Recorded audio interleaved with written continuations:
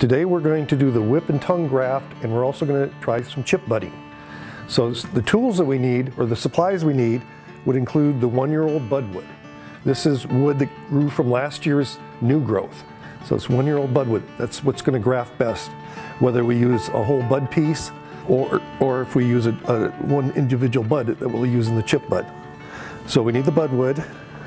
We need the plastic tie tape. We're going to stretch this around the graft area to seal it, help seal it together so it won't fall apart and also keep the moisture in. It's very important to label both your rootstock and your Scion. Of course, we need to write it down.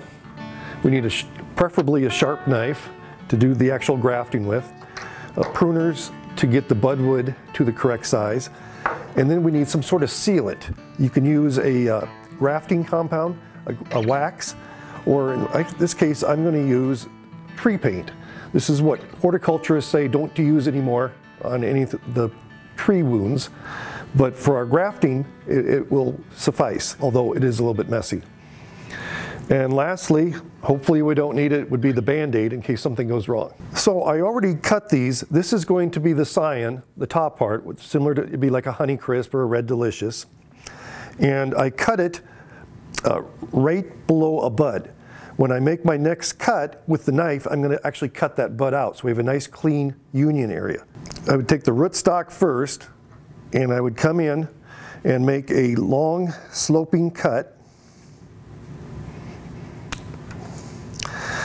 such as that. It's not quite deep enough, so I'm going to go again. And maybe one more time. Okay, perfect. Now the next thing I'm going to do is take my knife and go down, right down the edge here, about 1/3 of the way from the bark. Now this is the cut where you actually have the knife pointed towards your hand, so it can be a little dangerous. So what I like to do is just hold the knife steady and then kind of rock the wood against the knife so it just slowly cuts in. Okay, so now we've got that little notcher. We're going to do the identical cut with our Scion. So again, I'm going to cut out this bud with my first long sloping cut. Once again, maybe not deep enough. Okay, now I think we've got it. So same thing, I'm going to do the back cut. Again, the very dangerous one.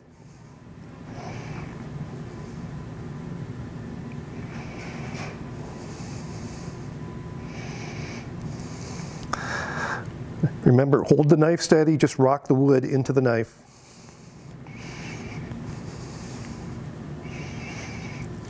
All right, so now we've got the two pieces, and we just join them together by pushing one against the other.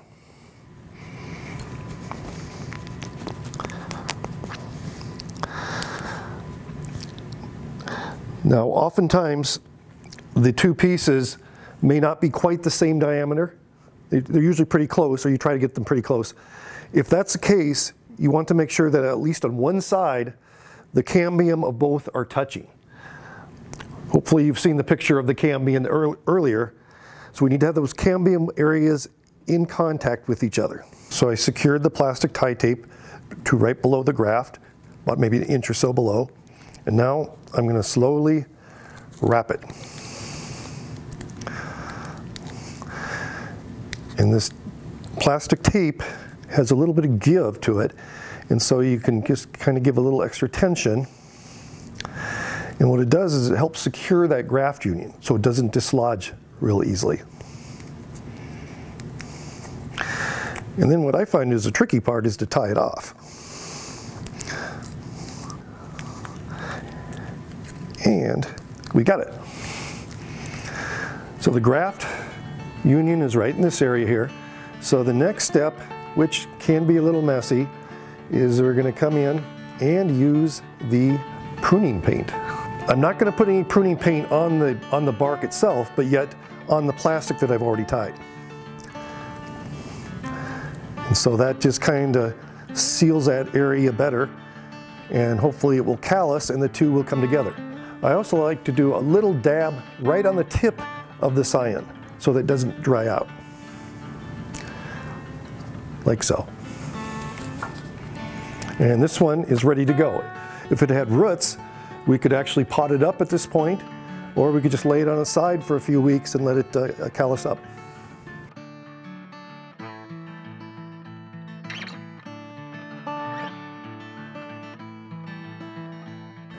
Now keep in mind, generally when we're doing chip budding, this is going to be in the summer, usually July, August, September. You can do dormant chip budding, but generally I like to do that during the warmer months of the year. And we're also using buds that formed that current year. So if we're doing this, say in August, it's buds that formed in spring, early summer. So to do it, you make identical cuts on both your Scion and your rootstock. So what I'm going to do is basically two cuts. I'm going to do a 45-degree cut, about a ½ inch or so below the bud.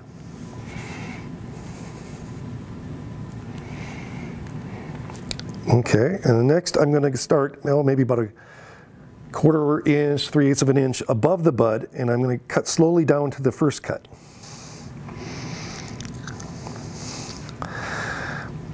And you need to go really slow, especially as you get past the bud, because the bark, the wood seems to kind of slip and you might cut out your first cut. So I'm going to try to go a little slower.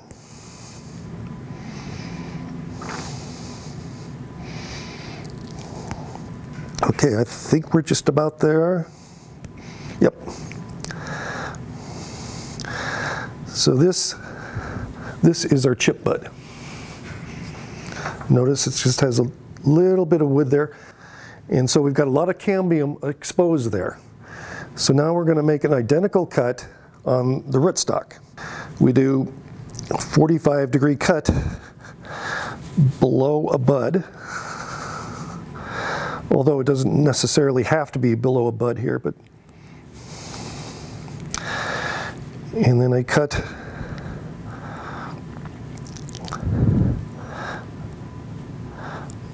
the bud out, again trying not to overcut in past the original first cut on the rootstock. Okay, so we got that off. So for this example, this is from the rootstock, but it's very similar to the one we got from the Scion. So we take the Scion one that we cut previously, and we take it and we insert it.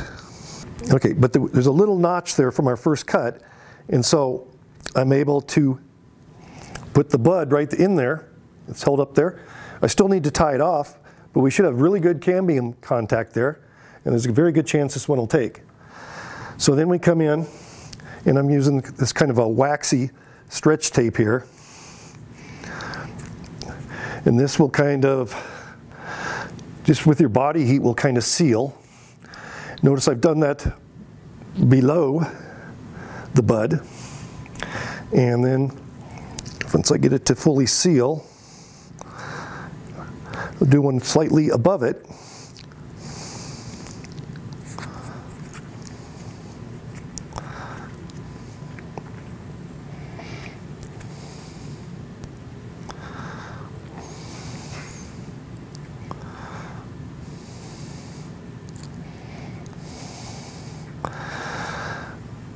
And you can see the bud there secured with this waxy stretch tape.